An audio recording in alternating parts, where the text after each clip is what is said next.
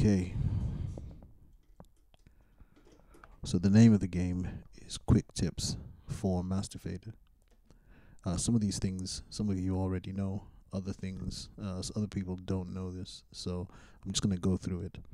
So you're at an event and you find out last minute that there's a whole new group that needs to perform on the day, and you've already done the sound check. You've set everybody up.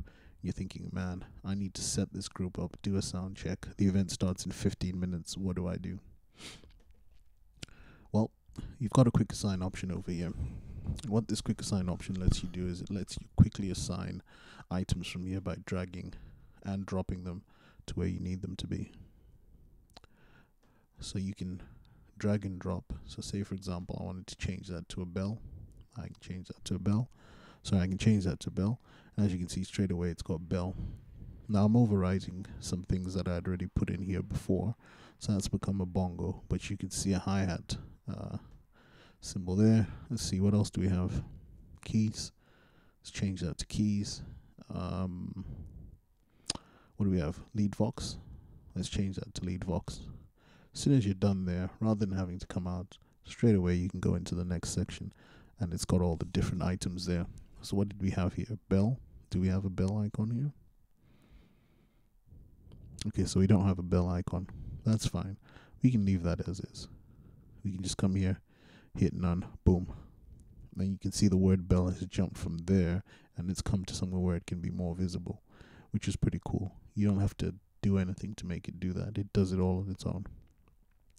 Okay, we don't have anything for bongos, so we'll leave that. I mean, we could use this as bongos, but it's really a tom.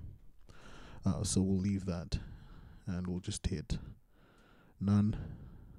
We do have keyboard. So we've got a grand piano here, so we'll put grand piano. But there are, in fact, let's use an actual electrical keyboard. So we know that that's keys, keyboard, rather than piano. Okay, lead vocal. Let's go with a female this time. Yep, lead vocal, done.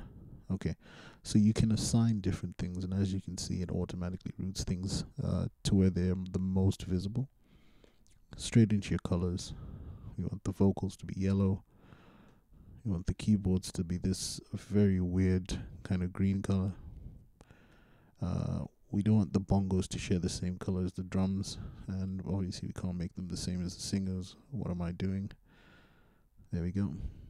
What else do we have different here? Bell. Bell can go with drums. It's fine. Okay, so quick assign, and you're done. You can literally set everything up ASAP with someone stood right next to you. Get the guys on the stage and get them sound checked ASAP. Another cool feature here is when you come into here, you've got all your gains, and I know you can go into each individual channel like this. Get into the channel and use this to access your gain setting, your phantom power, your source, and you can assign it to different areas from here. But once you've done that, that's just one channel. You'll have to go into the next channel and do the same thing, increase all the effects and everything. However, if you utilize the quick function that we looked at earlier on, where you come underneath here and use the quick assign feature, you can do multiple channels simultaneously. One of the other cool things I wanted to point out is I took this picture with my tablet, which is a Huawei Android tablet. Obviously, you can clearly see here I'm working on a MacBook or some sort of Apple device. It's actually a MacBook Pro. It's a laptop, and this MacBook obviously didn't take this picture, but because I've gone into the show where I took the picture, that picture remains, and it's right there for you to utilize, even though this isn't the device that took that picture. So as long as you take the picture within Master Fader, it'll store it there.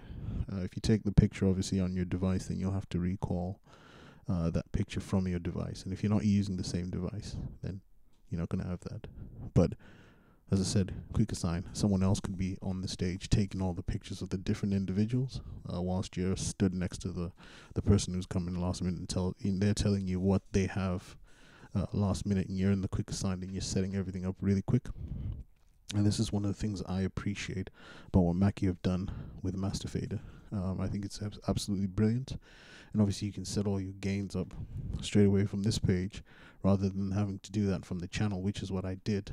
Obviously I'm lowering it here. So that's my quick tip for today. Now, I know some of you already knew this stuff, but there are people out here that don't know this stuff, so it's good to share, and that's how we all learn and build a decent community. All right, I will speak to you guys in the next video.